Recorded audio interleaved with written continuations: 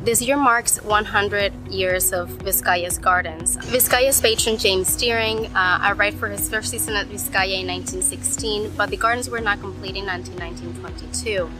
To celebrate Vizcaya's Gardens and its makers, we are undertaking several conservation projects that will honor Vizcaya's original design and will bring some light to Deering's art's patronage of contemporary arts, while also enhancing our visitors' experience.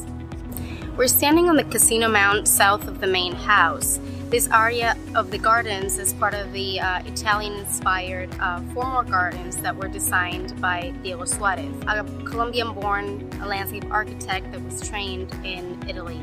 The sign of the casino, which is an open loggia that was inspired by the architecture of Villa Caprarola in Italy.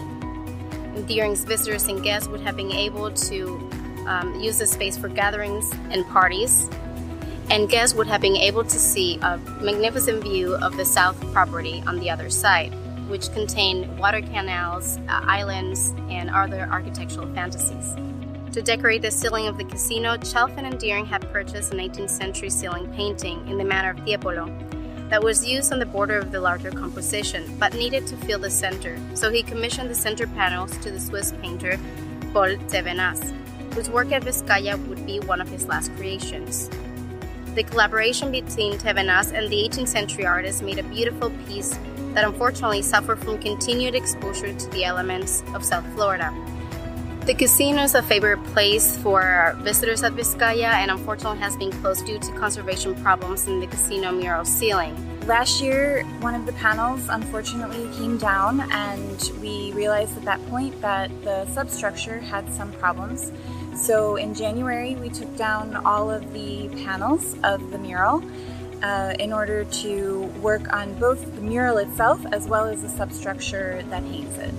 So over the next few months, the panels will be going to a paintings conservator here in Miami, where they will work on not only the surface of the mural, but the backing supports as well. Once those are ready to return, the substructure that hangs the mural will also be rehabilitated in order to provide a better system of hanging for the mural itself, as well as provide ventilation for the area above the mural. The last two projects, part of our Garden Centennial work, are here in the Marine Garden.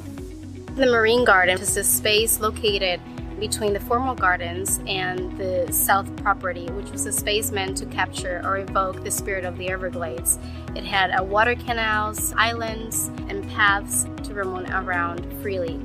This space was created with two basins connected by a bridge, and on the approach of the bridge would have been four columns, and on top of them 4 peacock sculptures that were commissioned to Gaston Lachaise, who was at the time at the forefront of modern sculpture in America. He had been part of the famous Armory Show in 1913, along with other artists that are also represented at Vizcaya, like Robert Woodruff Chandler and Charles Rumsey.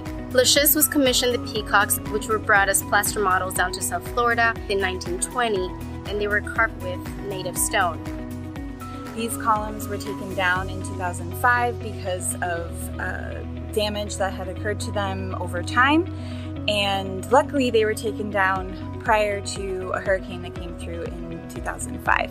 So we have these in storage, and we'll be working with the original columns as well as the original designs and plaster molds to faithfully recreate these columns and peacocks and install them back in the garden for our guests to enjoy once again.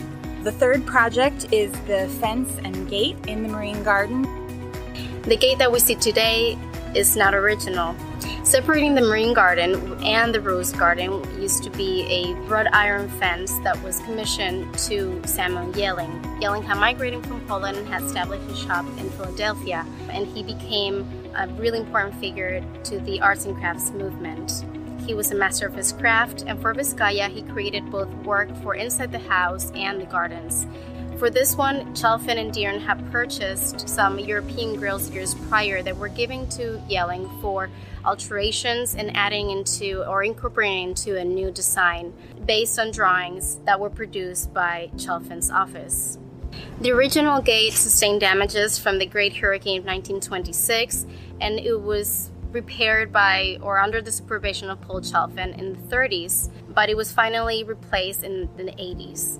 To replicate the new gate, we'll be using architectural drawings found in the archives, and they're the same ones that Samuel Yelling used in 1920. The new gate will be replicated using original methods of metalworking that would have been how the original wrought iron gate would have been created. And that'll be made in a shop in Homestead and delivered and installed here to Vizcaya. To donate or learn more about these projects, please visit us at vizcaya.org/garden100.